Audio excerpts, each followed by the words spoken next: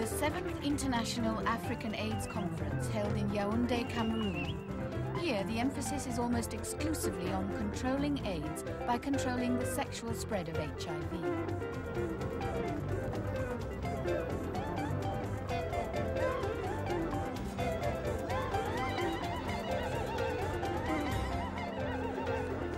The conference attracted over 2,000 delegates from all over the world. Although AIDS was first diagnosed in the United States in the early 80s, many still look to Africa for the origin of the disease, blaming the African green monkey and African sexual practices. But as more is understood about the disease, the Western model of AIDS seems to have less and less in common with AIDS in Africa.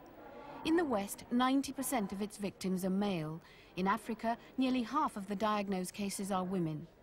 Blaming Africa for AIDS caused puzzlement at first, and then outright anger amongst many Africans.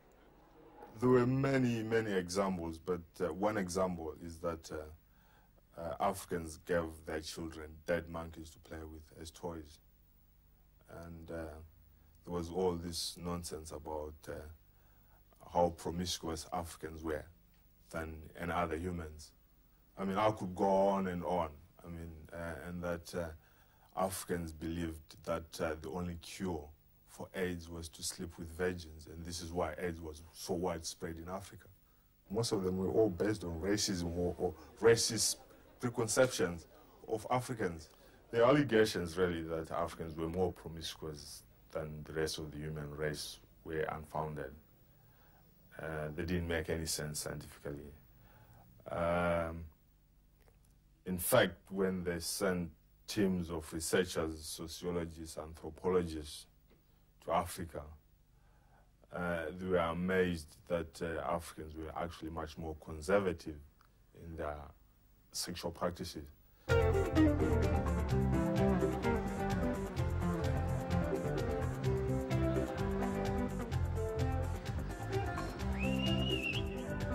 A focal point of the conference was the need to change sexual practices and how to encourage the use of condoms. Okay, you see there's a tank. This is the tank where the sperm will remain after ejaculation. You hold like this, and gently it goes down. Make sure this one, you press the tank gently, and there it is.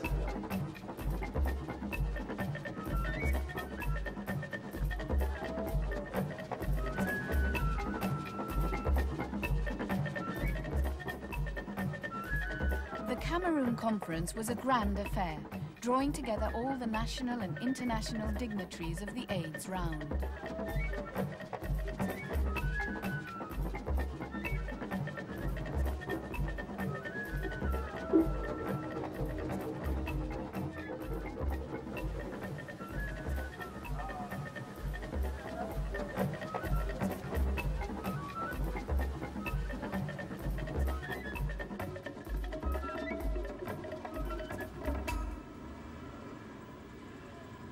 But behind the scenes, a French charity worker called Philippe Creenan was photocopying his protest pamphlets down the road. Pamphlets critical of the AIDS hype he has experienced in Africa. He's angry at the way exaggerated figures for the prevalence of HIV in his area of Tanzania are causing distress and even death in his communities. So he decided to test an entire village and called a press conference here in Cameroon to announce the results. And we got a whole village coming forward to volunteer to know what? To know if they were going to die. What is important is to see that these declared AIDS cases of deaths have not increased, this village particularly, since 2 years.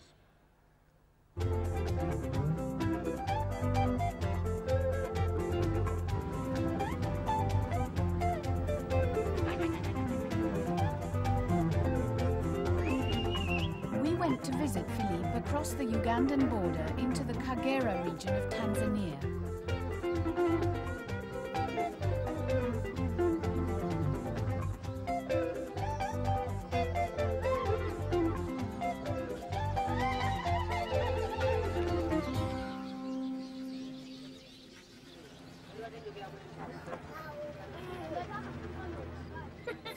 is waiting for us across the border. He is director of Partage, a French charity that supports, through individual sponsorship, orphan children in this remote region. Orphan in this part of Africa means a person under 18 who has lost one or both parents. It can also refer to children with special needs.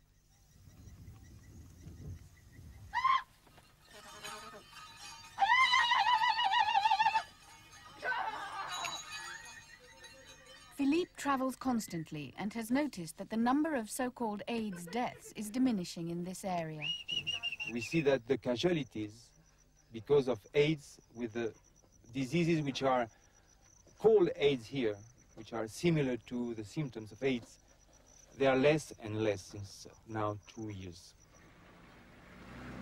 Philippe and his wife Eveline have based themselves in Bukoba, a once prosperous town on the edge of Lake Victoria that has fallen out of political favor over the years and is suffering increasing poverty and neglect.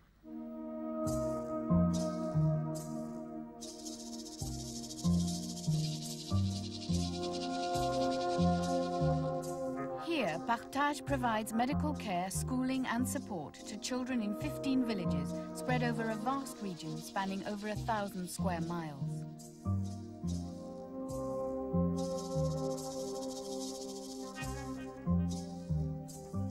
So great has been the fear of AIDS in this community that Philippe has found it difficult to generate community support for the orphan children.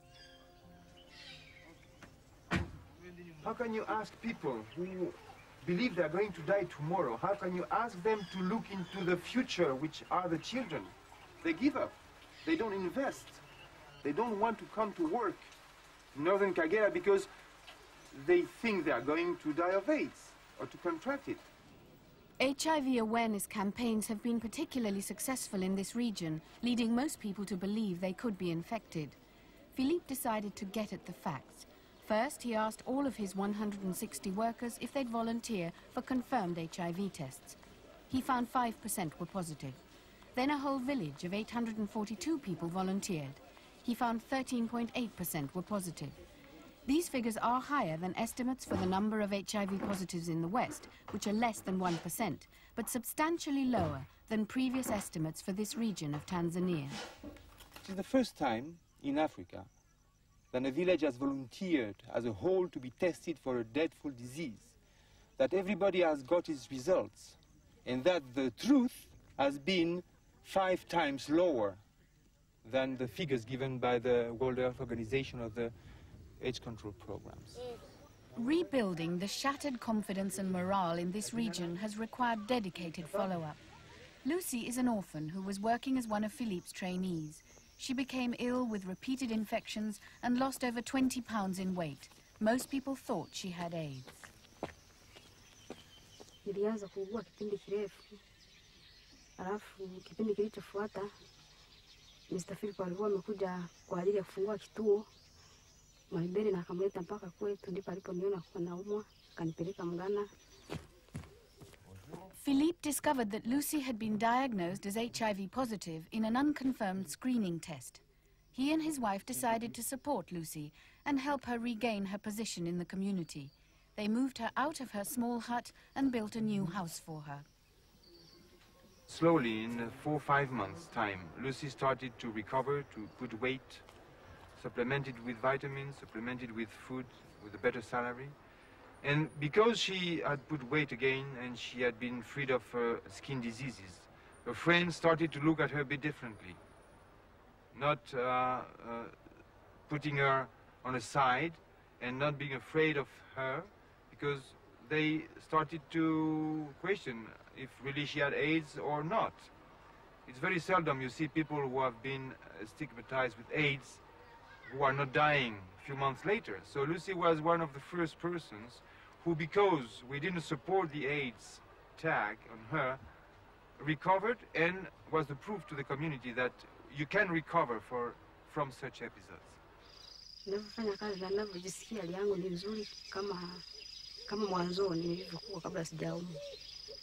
What would you like to see happen? Kabla nategemea hapo baadaye kuzaa watoto. In 3 successive tests, Lucy has now been found to be HIV negative.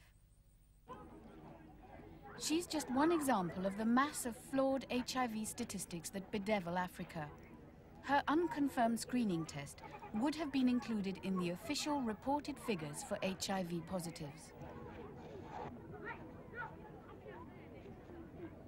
Some of these tests are so non-specific that 80%, 90% of the positives that are picked up are in fact false positives. They're reacting to antibodies that are not HIV specific. And when one realizes that these tests are being pushed in a context in which we have to test as many people as possible, the inevitable outcome is that Africa, the figures for numbers of HIV infections in Africa will become wildly exaggerated and feed into a very, very deadly self-fulfilling prophecy. According to official figures, over a period of 8 years in the United States, there's been a relatively stable estimate of 1 million HIV-positive people. The total number of reported AIDS cases is 250,000. In sub-Saharan Africa, as testing has increased, the estimated HIV-positive total has risen to 6 million people, 6 times the US figures. But the total number of reported AIDS cases is only 129,000, half the US figure. The disparity between HIV and AIDS here and in the West is dramatic, but the single most obvious fact about AIDS and HIV statistics in Africa is that they're unreliable and virtually useless in charting the course of African AIDS. HIV figures are flawed because the tests are unreliable, giving too many false positives. And identifying AIDS through the Bunge case definition by looking for a combination of several symptoms is also flawed, because so many other diseases get swept into the net. Does the African experience of AIDS help our understanding of AIDS in the West? One who thinks it does is molecular biologist Professor Peter Duesberg. He has argued for 6 years that HIV is not the cause of AIDS. In leading science journals, he develops his view that HIV is no more than a passenger or hitchhiker that's around like other bugs when people are at risk, a bug that's dormant rather than fatal. And he points to one anomaly in particular in Africa's statistics that he believes supports his theory: more than 2,000 documented cases of AIDS without HIV. Many of these cases came from Dr. Kevin de Kock studies in Abidjan's 3 main hospitals. There, over 1/3 of cases not qualifying as AIDS under the Bunge definition of symptoms were HIV positive, and 1/3 of the cases which did qualify as AIDS were HIV negative. How does Dr. de Kock explain the cases in his study which have been diagnosed as AIDS cases but when tested have been found not to have HIV? If we're talking about AIDS, we should perhaps scrap that word and talk about HIV disease, all right? It's very clear what is HIV disease. Now, it is not surprising that the constellation of symptoms, signs, and indeed opportunistic infections occasionally occur in people without HIV infection. There are thousands of documented cases from the Third World, from Africa in particular, of clinically reportable AIDS in which HIV testing has been done and found to be negative. Well, I think it's amongst the strongest arguments that HIV is irrelevant to the development of AIDS in at least some cases, if not all cases. Dr. de Kock maintains that those HIV-negative cases may have looked like AIDS, but they were simply similar conditions which were drawn into the net when collecting numbers of patients for research purposes, not for patient care. These 2,400 cases were called AIDS for all intents and purposes in all the literature, and yet you're saying they shouldn't have been called AIDS, but they were identical to AIDS. So but they were HIV negative. 2,400 misdiagnoses. Are we talking about, we're talking about the quality of surveillance data? The documented cases of full-blown AIDS, which when tested, were HIV negative. Well, then they're not AIDS cases. They're not AIDS in the way we talk about HIV disease. But they were called AIDS in the documents. They were called clinical case definition Bunge AIDS. Do you see? Of course I see. Any case definition, particularly one which is clinically based, is not going to be perfect. When one has clinically identical pictures one with HIV antibodies, one without HIV antibodies, to call one AIDS and one not AIDS is patent absurdity. This is irrefutable proof that HIV is not necessary for the presence of AIDS, except by definition.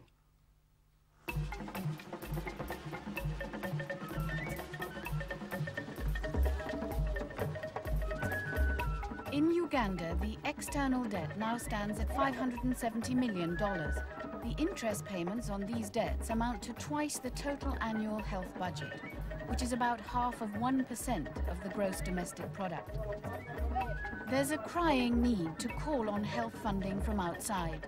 The trouble is, HIV prevention is swallowing most of it up.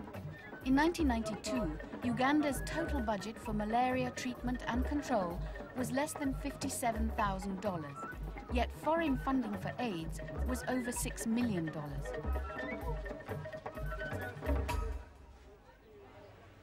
However well-intentioned, AIDS funders also have their own agendas.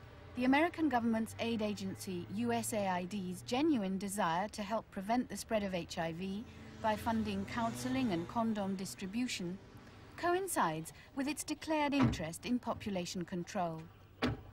Its investment in HIV prevention is huge. In the next 5 years, AID plans to devote hopefully as much as $400 million for prevention activities worldwide. Much of that will go to Africa to help develop larger, more comprehensive and integrated programs that we hope will be able to show to the world that you can make an impact on behavior change, and we can make an impact on slowing down the spread of HIV transmission. There has been some strong criticism that USAID's policy in Africa of distributing condoms suits USAID's policy for population control, and this is worrying some African spokespeople. What is your view? Well, AID has always had a very strong emphasis on population, but condoms have never been the contraceptive of choice for population programs, and so condom use in population programs has not been particularly successful. We have about more than 700 non-government organizations operating in the AIDS field in Uganda. This raises a lot of concern because a few of them are doing a very good job, but a good number of them, my ministry is not aware of what they are actually doing. And there is no way of evaluating them.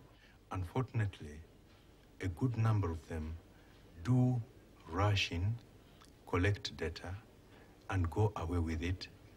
And the next we hear about it is when it is being printed in journals, and we have not had any input. And some of this work has been done in very limited areas, not reflecting the rest of the country. At Mulago Hospital, senior lecturer Dr. David Sowada is not at all happy with the way research projects have been conducted in Uganda, and in 1990 published his criticisms of Western researchers in The Lancet.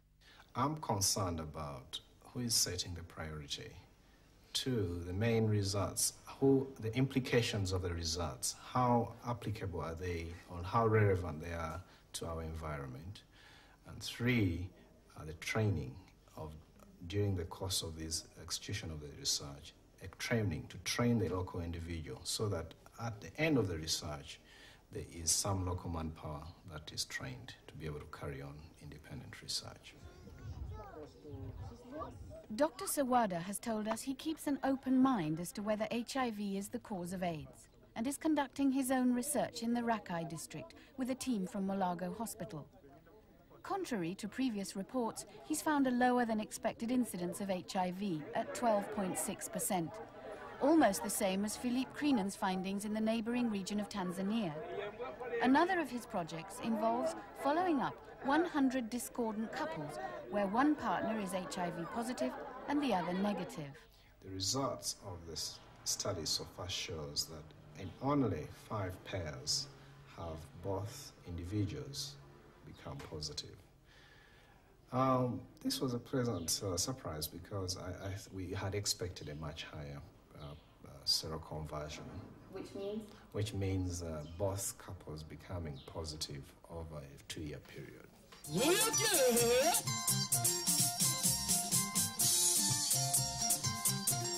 If HIV were one day found not to be the cause of AIDS, then the consequences for Africa and Africans of following the HIV hypothesis would have been grave indeed.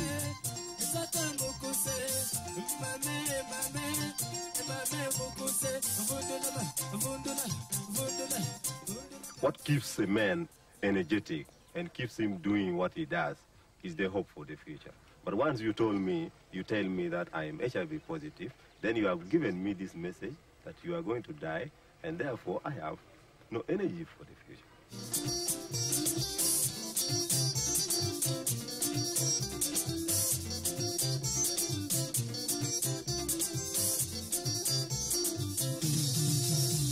In spite of everything, life and love goes on in Uganda, and even those who believe HIV does play a role in AIDS have strong messages of hope for the future. You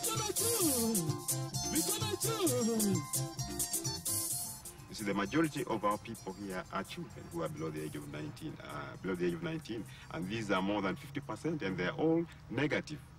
Most of them are negative.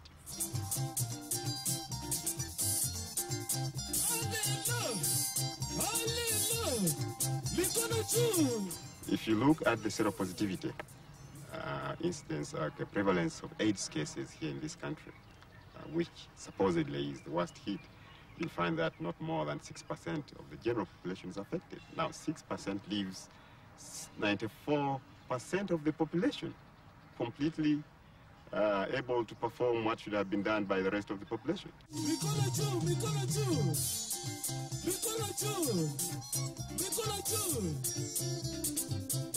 So I don't think AIDS really, in the long run, will completely mutilate and disintegrate Africa.